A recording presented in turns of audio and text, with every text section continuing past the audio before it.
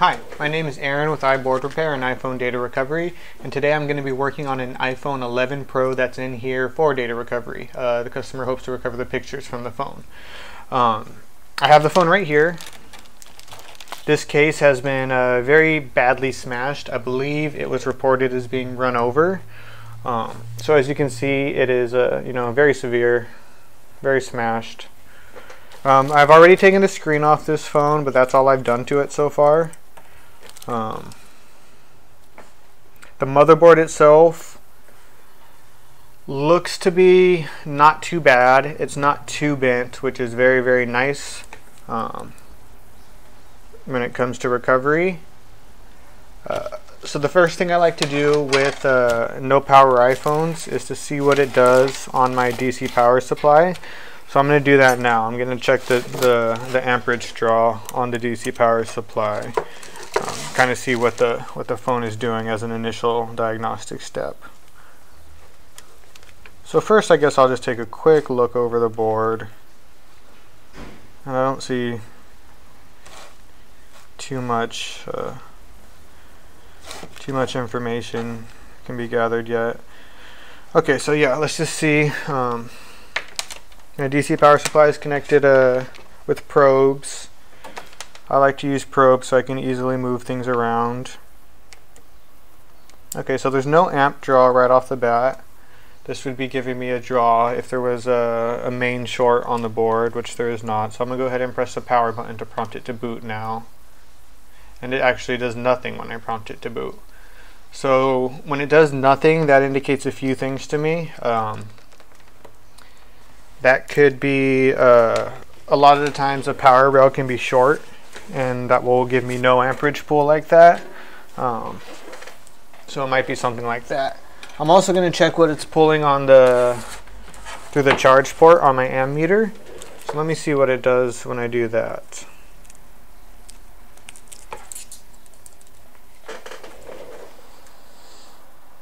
So it's pulling something. It's going from 0.2, 0.3 up to 0.4 now. It looks like it's alternating between 0.38 and 0.41. So that's not normal. I wonder if I can feel any heat. I do feel a bit of heat, so there's a good chance there's a short on this board. Hopefully it's not a RAM or a CPU short, because in that case it would be unrecoverable. So let's double check. I'll go ahead and pull this motherboard out of the housing now. I'll be back with you in just a second.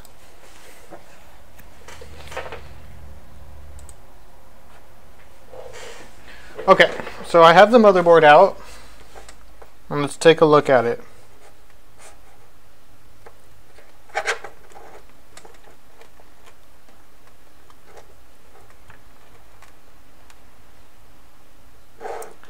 For how badly smashed it was, it looks pretty good.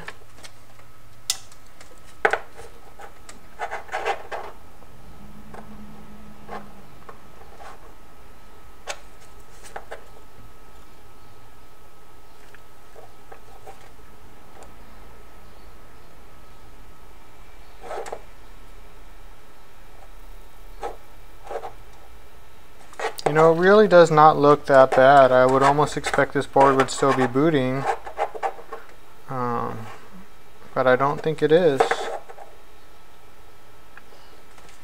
I'm going to grab a good charge port, a good battery, and a good screen and just double check. Okay, I have the screen, battery, and charge port hooked up, so let's prompt it to boot and see if it does anything different than what we just saw. I don't really expect it will. Let's see.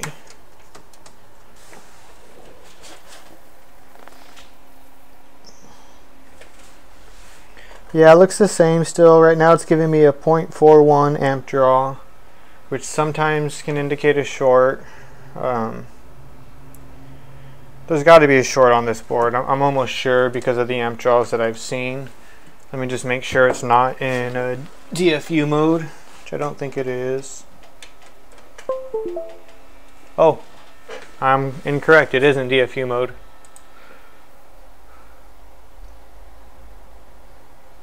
Okay, DFU mode is good.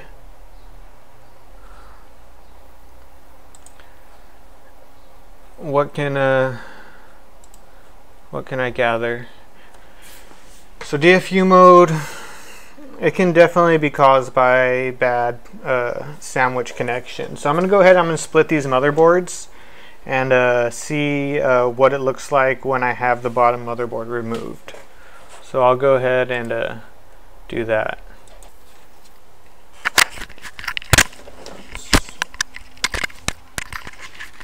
Okay, I have my jig out, or my hot plate out here, and I'll go ahead and place the motherboard into the hot plate. And this hot plate, I like to set it to, what do I like to set it to? I like to set this one to around 185, 186. I'm not sure the exact temperature that this one is actually getting to. I've never calibrated or measured it. I just know that when I set it to about 185 on there for about 3 minutes, that it's ready to pull. So let me put on a timer.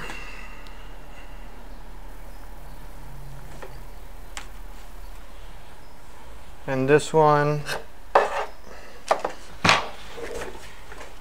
will be ready in just a couple of minutes. I like to enter this one right about here. I always like to go and enter at the screw holes, just because I know it's ground underneath them for the most part. So in about 2 minutes I will be back to remove that.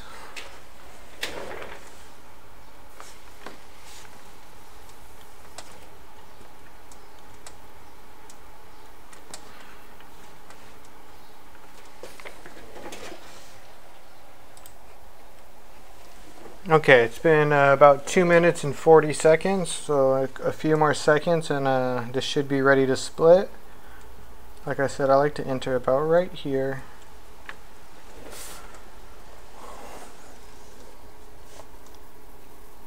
Let's see if it's ready.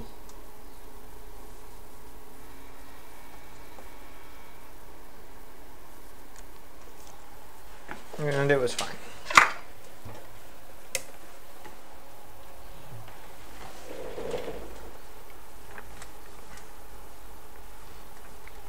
So I don't see any missing pads along the edges.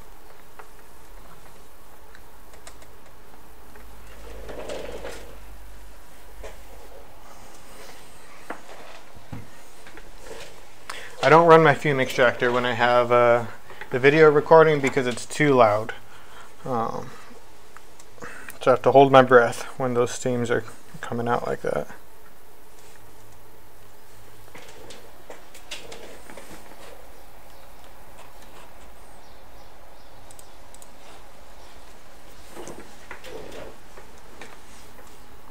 So I'll clean this up a little bit, and then I'm actually just going to go straight into seeing if it will boot with the screen and a charge port and a battery. Because I just tested this last week, and I noticed that on these iPhone 11s you don't need the bottom board at all in order to pull data from them.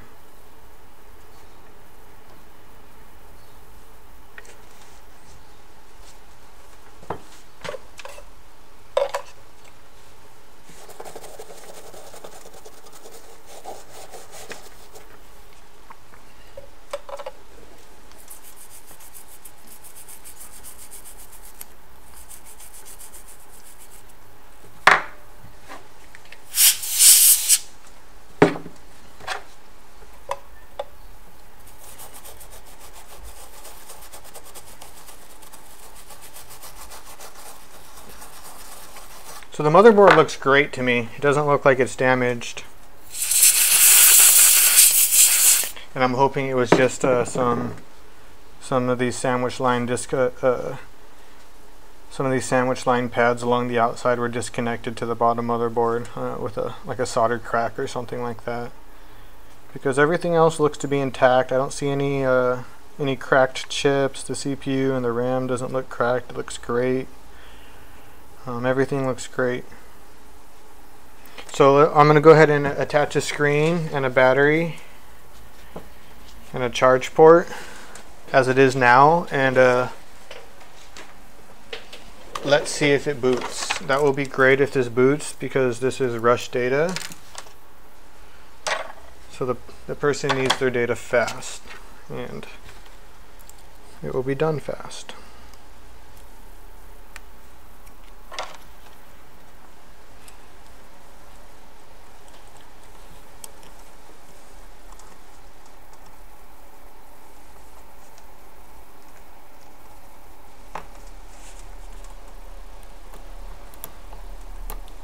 I have a feeling that it will just boot, honestly. If it does, that will be terrific.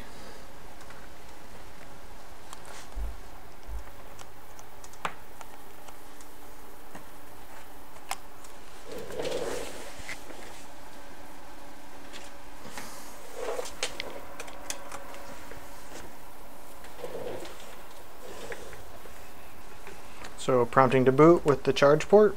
Let's see what happens.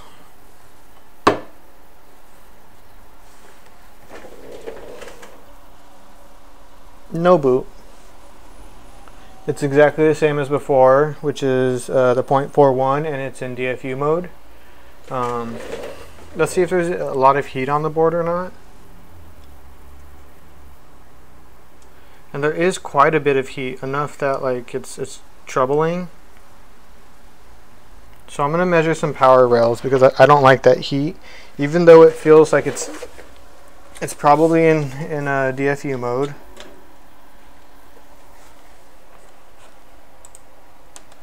How strange, it's not in DFU mode. Oh, there it goes. USB device not recognized. So that is not good. It doesn't like that. It doesn't know it's an iPhone anymore. So there's almost surely a short on this board somewhere.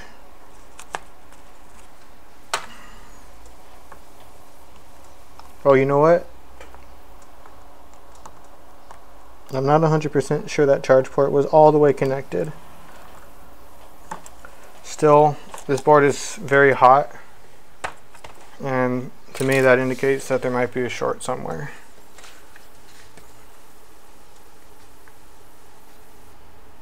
So I'm just going to probe some of these capacitors that are around all these coils, because a lot of the times they're connected to them, and see if I find any capacitor that has both legs ground, which usually means it's short.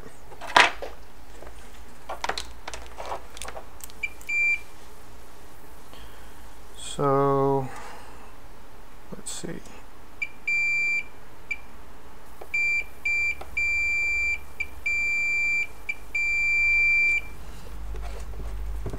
So that's beeping. It doesn't necessarily mean it's short. But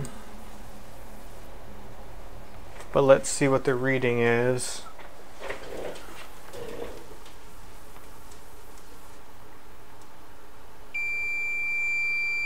.037. That's probably not short. That's probably normal. It's just a low resistance line. So a little bit of voltage can provide a lot of power.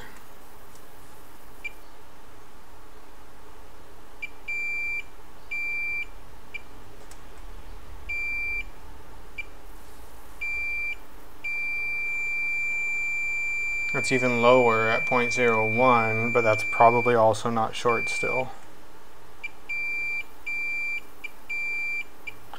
And it will be better if I figure out the names, the net names of these lines, so I can see if they're one of these CPU power rails or if it's something that shouldn't be that low. So I'm going to open up ZXW, which is my board view software. Let's open that up.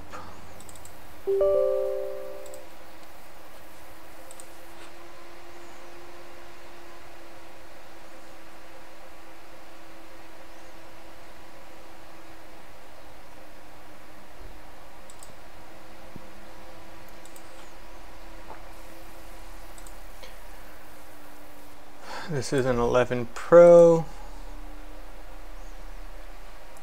And let's see what these lines are that I'm measuring. PP, DCS, S1. That's usually, I mean, I don't know what this line is. It's obviously a CPU power line, but it might be RAM.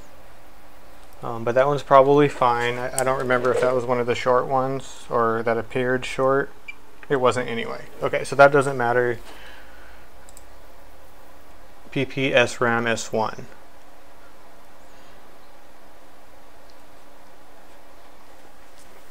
So that one's probably normal too. That sounds like a low voltage line. I mean a resistance line, I should say.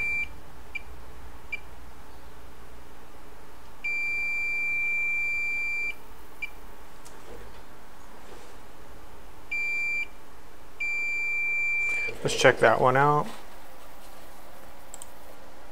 PP SOC S1.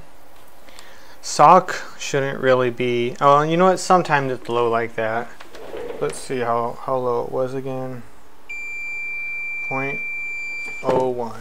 So I'm gonna try to inject a small amount of voltage and see if it draws it like it's a short line, or if it kind of like rejects it, doesn't pull it at all. Yeah, I'm pretty sure that's not short, so I'm gonna move on and assume that's normal.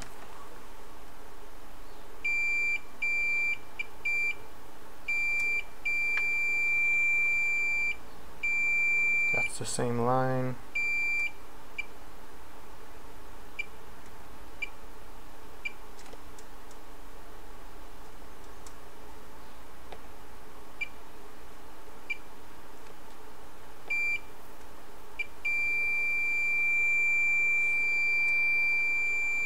Let me check out what this line is.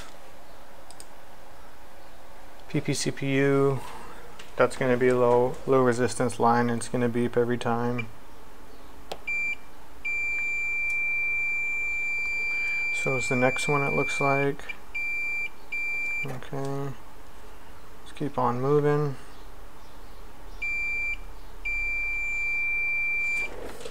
Looks like another low resistance line. Yep, PP CPU again. It's fine.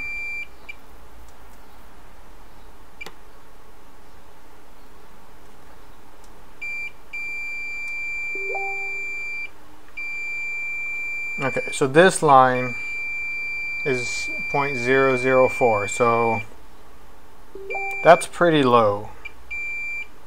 So this one might actually be short. I'm not quite sure yet, but that seems much more short than anything else we've seen so far.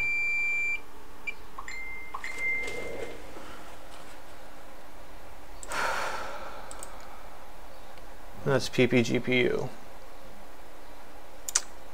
Interesting.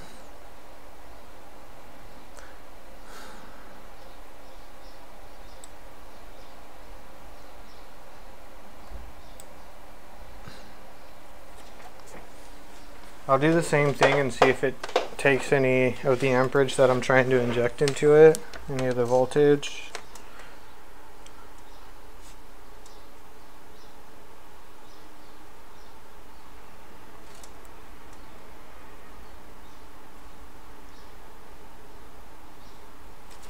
It's hard to tell, but this line still does seem normal to me. It's just a very, very low resistance line. I'm going to say that's okay. And I'm going to keep checking things.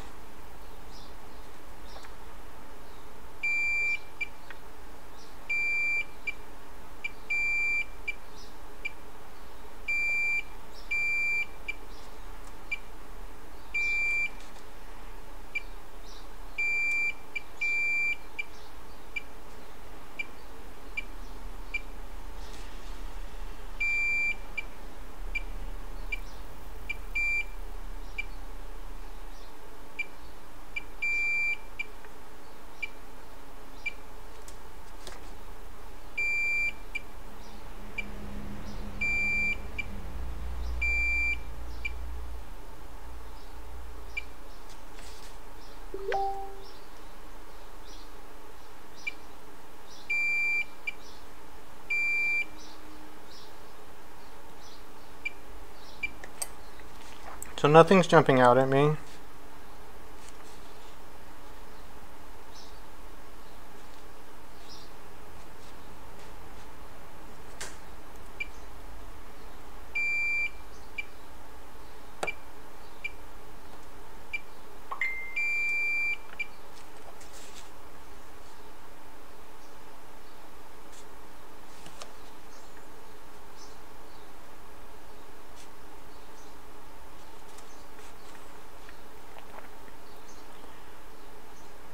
So if I still can't find anything jumping out at me, I'm going to start to check the voltages on some of these lines, because it could be that any of these coils are loose, and it would be quite hard to tell because the underfill in between will hold it together even when the solder pads underneath have become cracked or loose. I'm going to go ahead and connect the charge port and battery one more time just to make sure there wasn't an error when I was trying to connect before.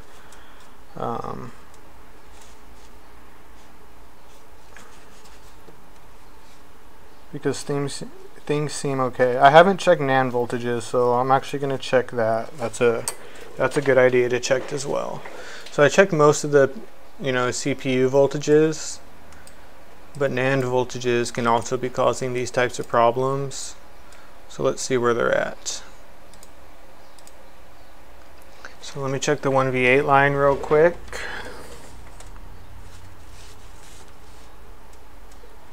Which is right in here.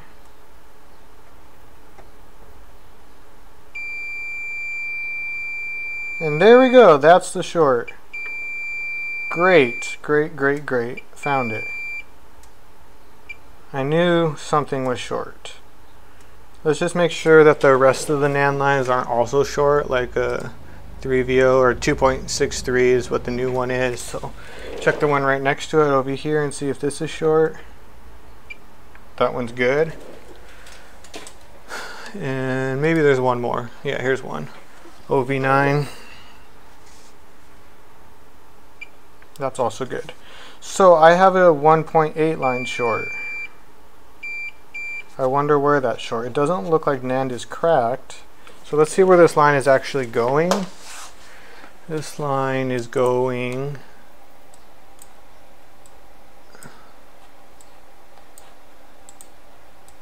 It goes a lot of places. It could even be a CPU problem. I'm hoping it's not a CPU problem. I'm hoping I just have some sort of bad cap somewhere or something like that. So what I'm going to do is I'm going to inject 1.8 volts into that line. I'm going to see what heats up.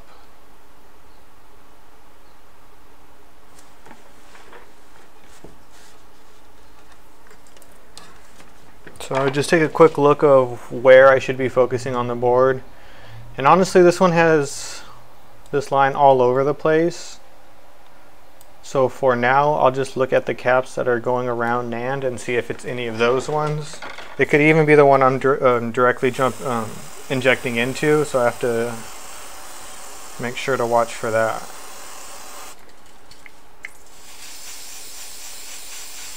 I just use canned air, flip it upside down and frost comes out, and that's what I use to freeze the board.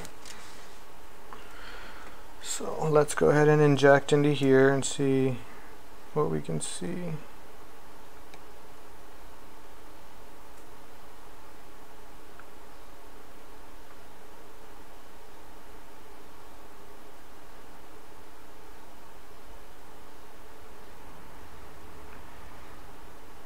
So I am a little suspect of the cap that I'm injecting into right now. So what I'm going to do is I'm going to inject into a different point and see if this cap is still heating up, because that looks rather melted already. So let's see where a different point is on this line. Let's go right there.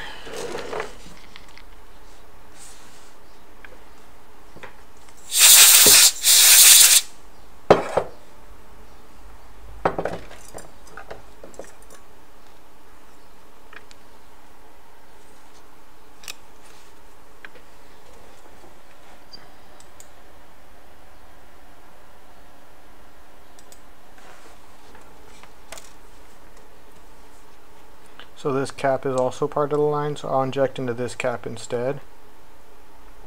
And I'll keep an eye out on this cap and I'll see if that one heats up. I hope it does. That will be nice if it does.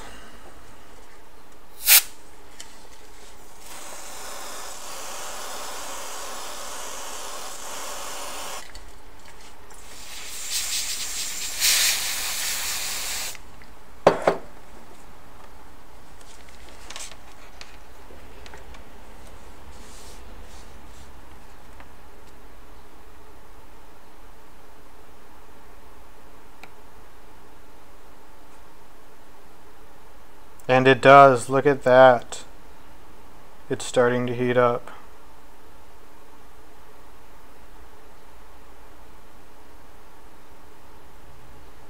So boom, baby, right there. That's my culprit.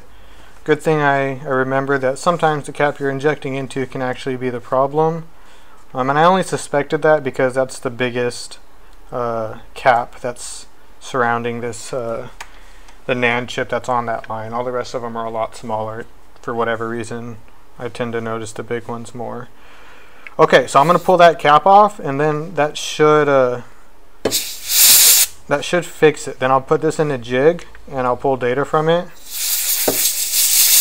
I do believe that you do not need to put these into jigs to pull data from it. I believe that it will boot if you just update it with the top board only and everything will work.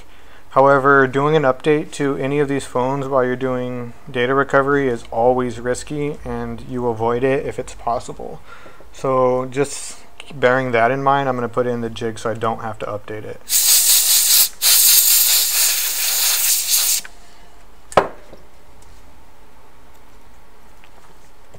Let me grab my board holder for this. I'll make it a little easier for me. Okay, so I am back trying to connect this battery screen and charge port, and let's see if this thing boots now. I'm going to do top board first because it should actually just boot to swipe to recover screen. So let's see if it does that.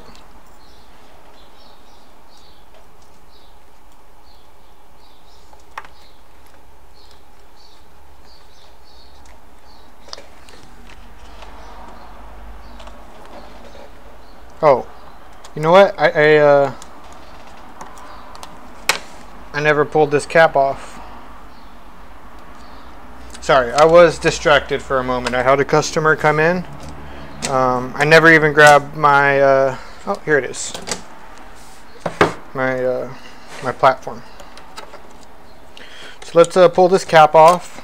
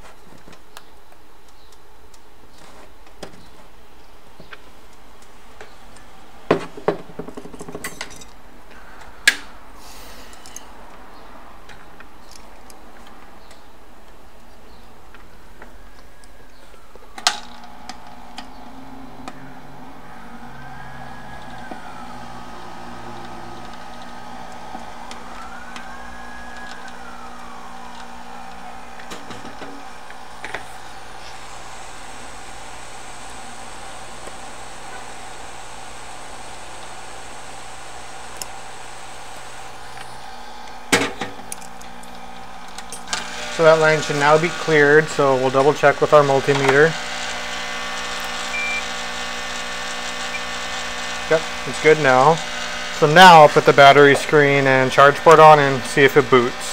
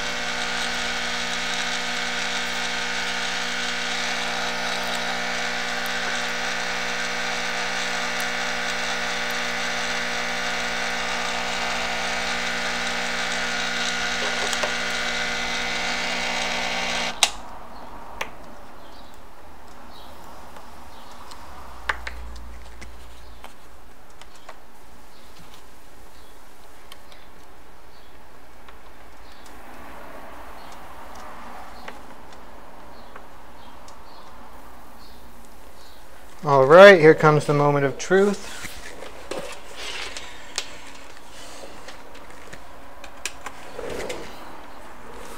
I fully expect it will boot now. So let's see. Aha, Apple logo.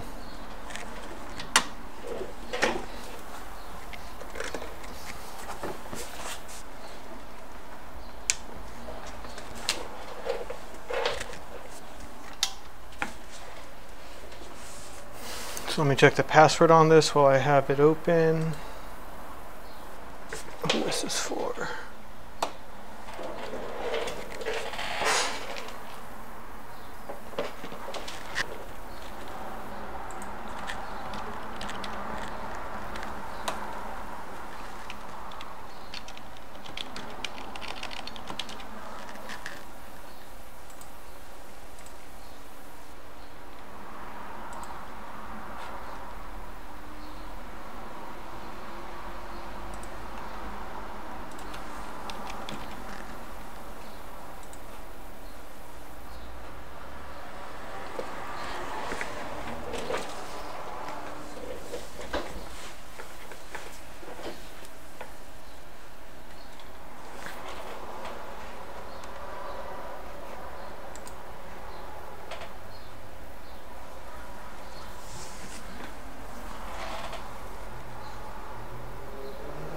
I'll pause just for a moment, just so we don't have to wait so long. And there we go, after another like 45 seconds, it booted. So, touch works. If I put in the passcode, it's most likely going to take me to the swipe to recover screen. 3275, 3275.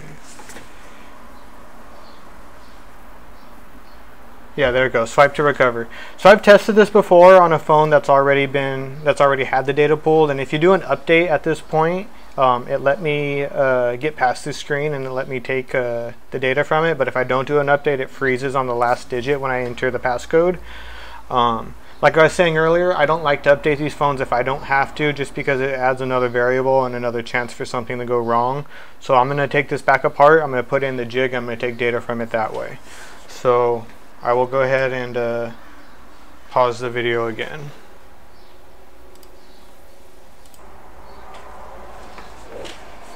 Okay, I have my jig here, so let's go ahead and put the board into it.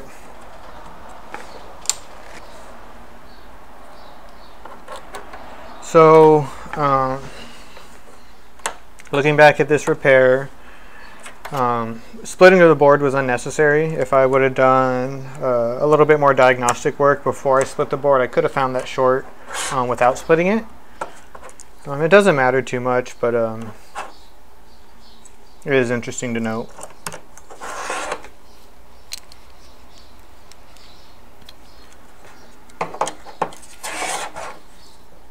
So I'm really liking iPhone 11 and 11 Pros and Pro Max data recovery so far. It's funny because every time these new phones come out, a lot of panic ensues. When the iPhone 10 first came out, people were terrified because of the stacked motherboard design. And then when this one came out, it was very different. And it's funny, iPhone 10s were my favorite for a very long time. These ones can grow to be my favorite next, who knows. And it just comes down to taking the time to get to know these phones. They're not as scary as they seem. Once you figure out how things are working together, I'm finding these phones, these newer ones, to be even easier than the old ones sometimes.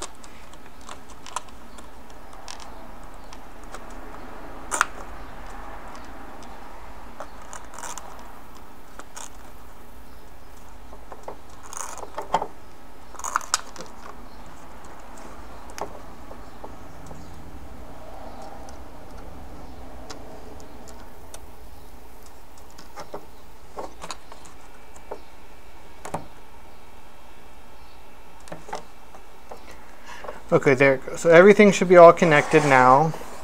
And this should actually be ready to extract data from.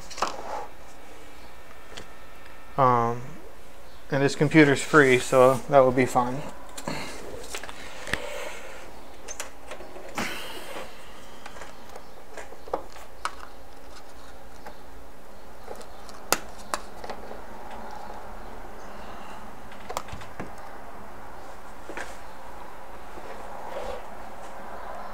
So I'll wait for this to boot one more time and then bring you back one more time. Okay, it turned on, so let's put the passcode in.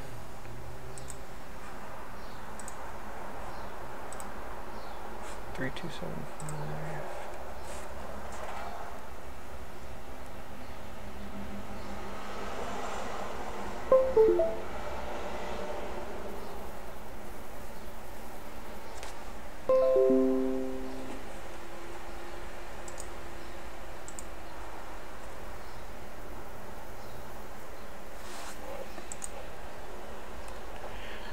And it looks like we're in. Here we go, we have access.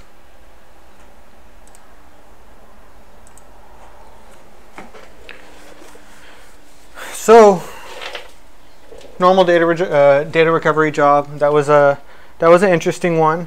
So kind of as a recap, I opened it up and it was funny because it did go to DFU mode the first time, so it seemed like the battery was able to power through the 1V8 short and get it to go to DFU mode. After I split the board, it didn't go to DFU mode anymore, but the computer did recognize it, but it was an unrecognized device, so it didn't know what it was. It couldn't tell what it was anymore. I split the boards at that point because I noticed there was heat on the board, and I figured there was probably a short on that motherboard somewhere. So I split the boards and I checked the CPU power rails first, and some of those were kind of deceptive because some of them were low resistance lines, so they looked like they might have been short, but they actually weren't short.